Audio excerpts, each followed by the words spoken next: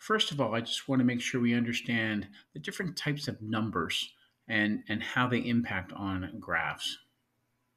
And then secondly, we're going to look at some test points and how to solve those graphically and mathematically to check the graphs that we're doing. Um, when you go to the internet, you'll find lots of little charts that help explain the different types of numbers that there are. And if you're starting from the center here of this, I guess it's a Venn diagram. You've got a natural number, whole number, integer, rational, real, and irrational numbers. Let's see if I can simplify that a little bit. Let's just focus on four: the natural, the whole number, the integer, and the real. They have different symbols. So here's the symbols for those. They are written a little more fancy typically, but N, W, Z, and R. Natural numbers really are the first type of numbers that the humans would have used. They would have been counting something and they would have started counting at one. So this is typically what we would use if you were counting. So let's say you're sitting on the side of the road and you're counting how many cars drive by. You would start with the first car that drive by. You would say you've had one car, two cars, three cars, four cars, and so on. Initially, when humans started counting, they didn't use the number zero. Zero was not a number. But since then, we've added zero to a list. So the list that includes zero is a little different. So natural numbers, that's naturally how you would count, starts at one. Whole numbers starts at zero. And it's 0, 1, 2, 3, 4, 5, 6, 7, 8, 9, 10, onward to infinity. Integers are the same set of numbers, except that it also includes the negatives. So we could have negative numbers. So it goes basically from negative infinity to positive infinity, but it includes the zero. The real numbers are the ones that get kind of interesting. All of the integers are also real numbers. Okay, just like all the natural numbers are whole numbers and all the whole numbers are integers, and all the integers are real numbers. But what we have to think about with the real numbers is that between 0 and 1, there's a whole pile of more numbers. Like between 0 and 1, you could have 0.1, 0.2, 0.3, 0.4, 0.5, and so on. Well, then you could also have between 0.1 and 0.2, you could have 0.11, 0.12, 0.13, 0.14, 0.15, and this continues on forever and ever. And these can be written as decimals and fractions and so on.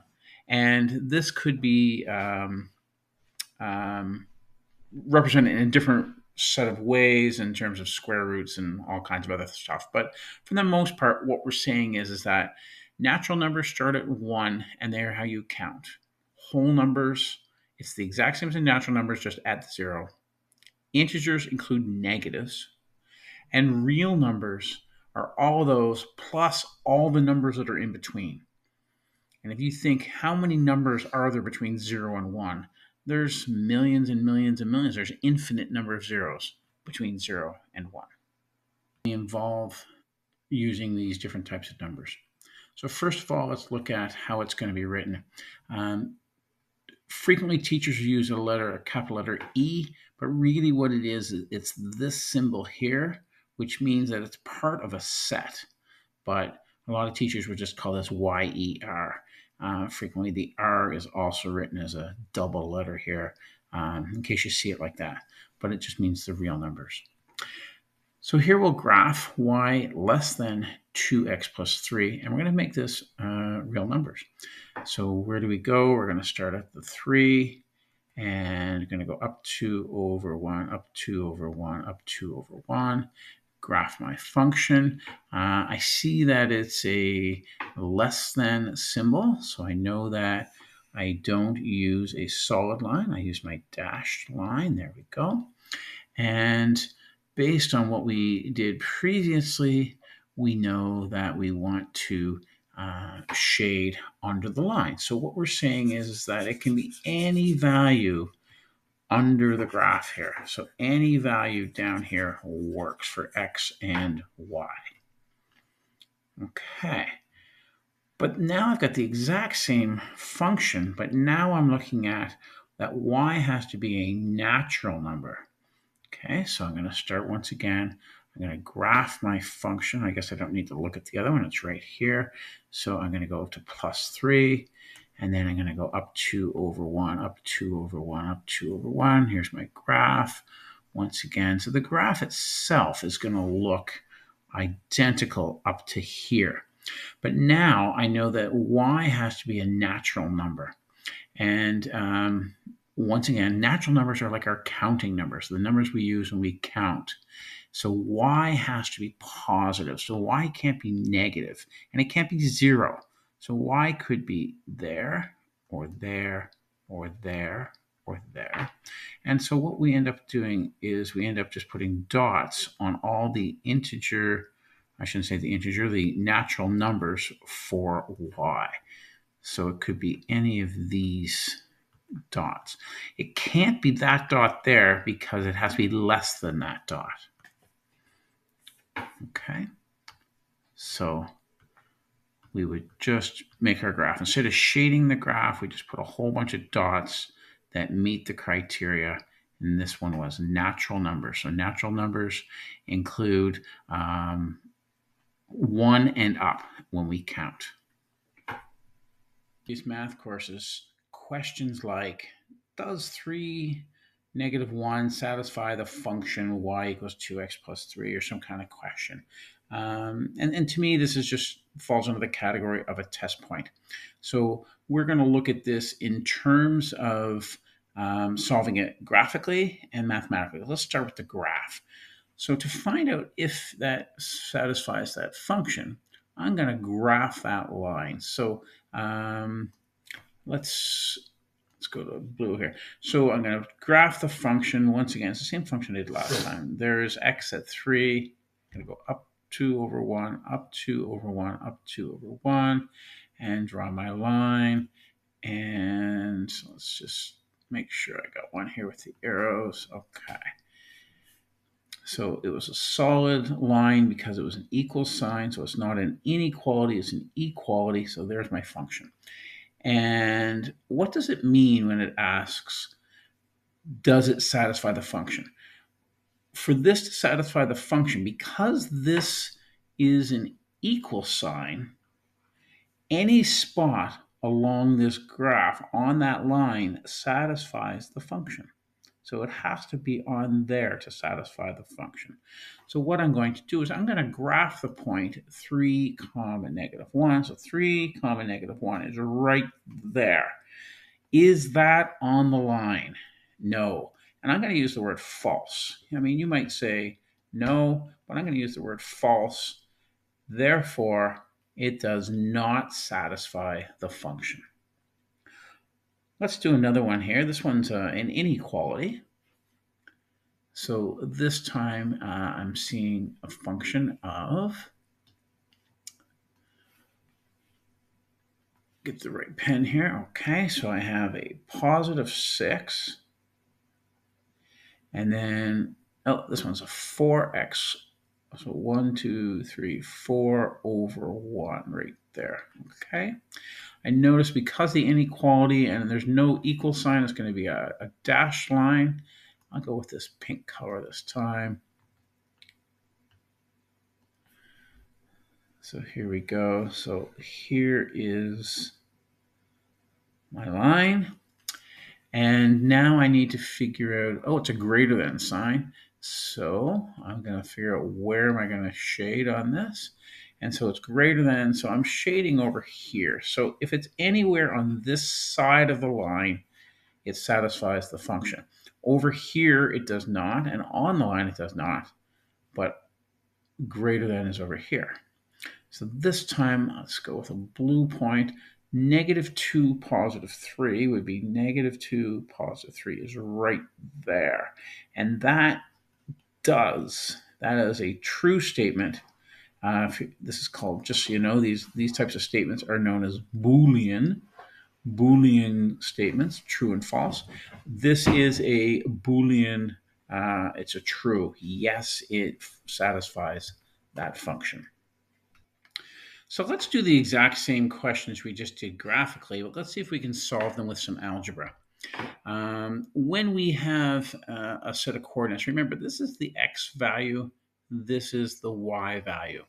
So what I'm going to do is I'm simply going to take this equation, this function, and throw the values of x and y into it. So what I'm going to have is, instead of writing y, actually I can just rewrite it here. I'll say y equals 2, I'll put it in brackets, it's 2 times x plus 3.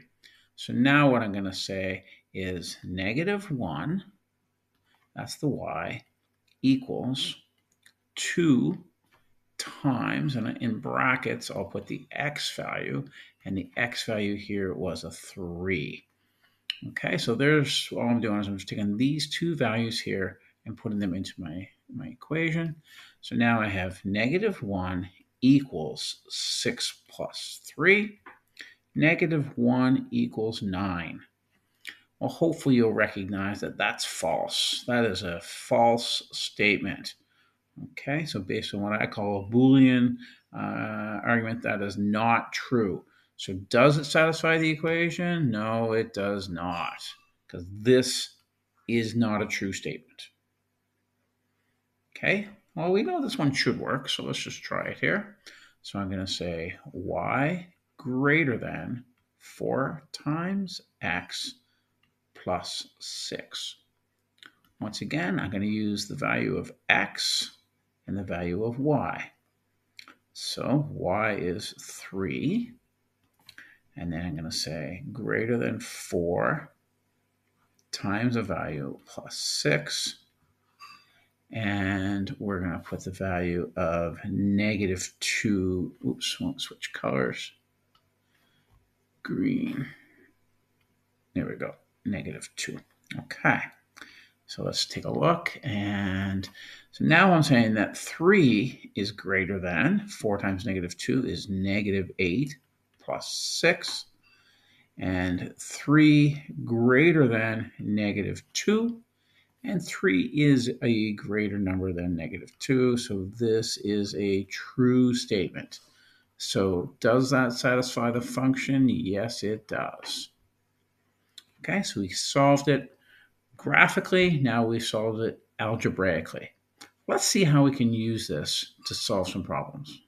Next, we're going to look at a test point with a system of equations, and I'll use the same function, set of functions and equations to solve it both graphically and algebraically.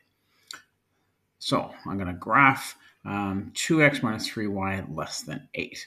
So 2x, let's see, so that's going to be 2 times x is 8, so x is 4. Doing that first equation right here.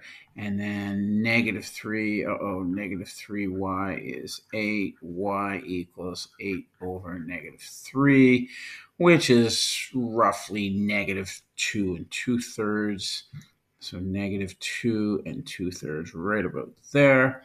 And now I'm going to draw my graph, and it's a less than symbol, so we go here.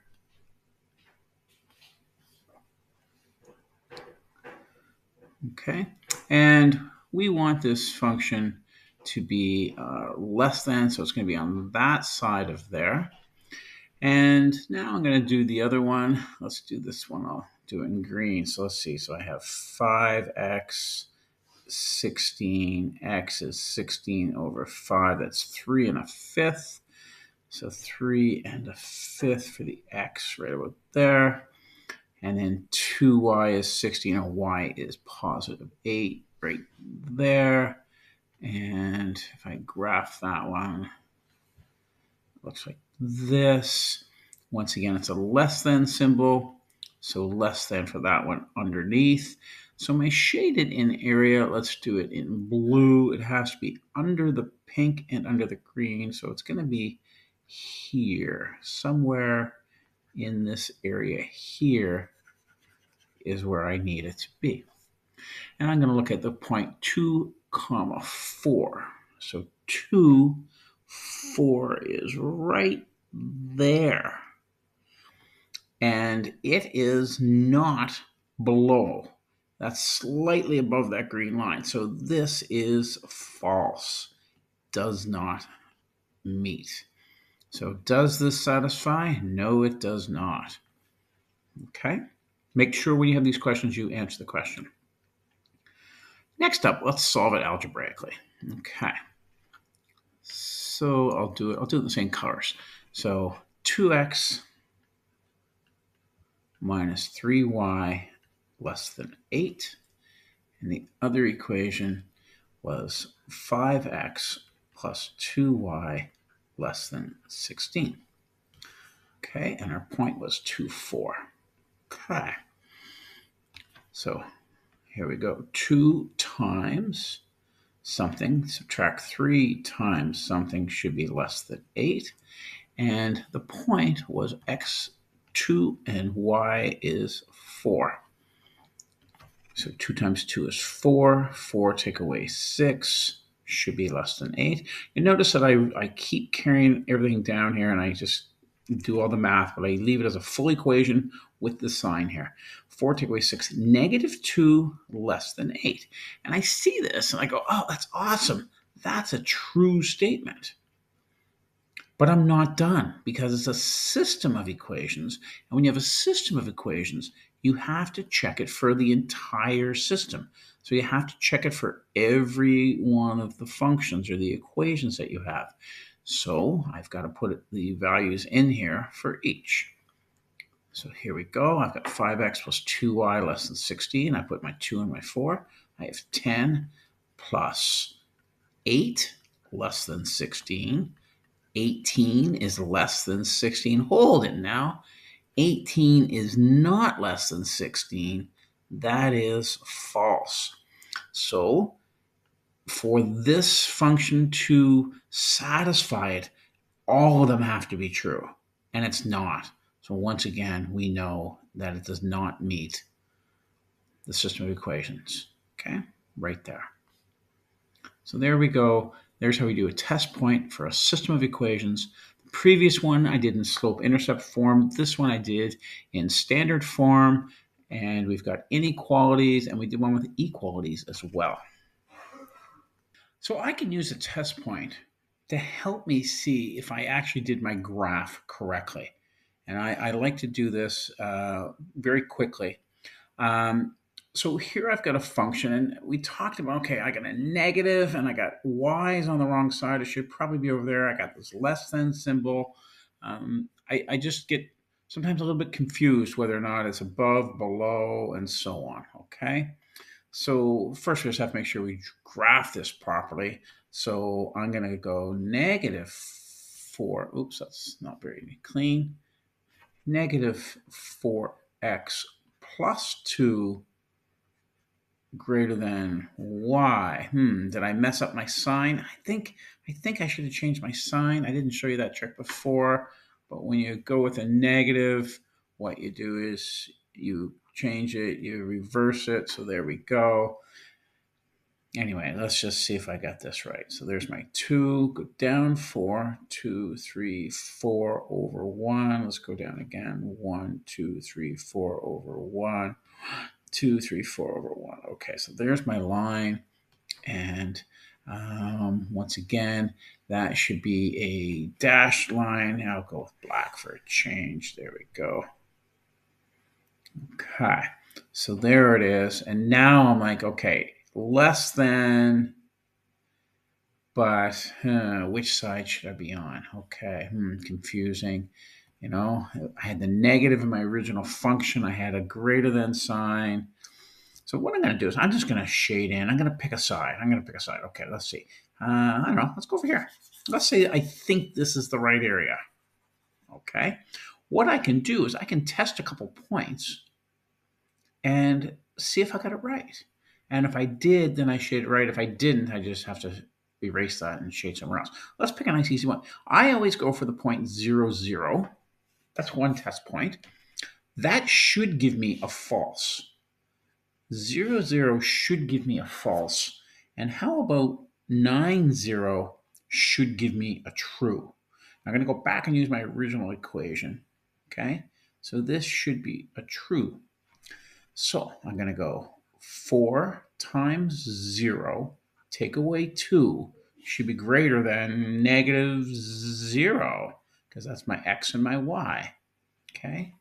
And let's see. So this is going to be 4 times 0, which is 0. And that's the reason you use 0. It's just so easy. 4 times 0 is 0. So this is negative 2 greater than 0. That's false. And I wanted it to be false. So maybe that's right. I'm just going to check one more point. I'm going to check the 9 over here. Let's try a different color. Let's go with black. So I'm going to go 4 times 9, take away 2, should be greater than negative 0, which is just 0. Okay. So 4 times 9, that's 36, take away 2, should be bigger than 0. 34 should be bigger than 0. And oh, look at that. That is true. And so I had 2 test points. 0, 0 should have been false, and 9, 0 should have been true. Awesome.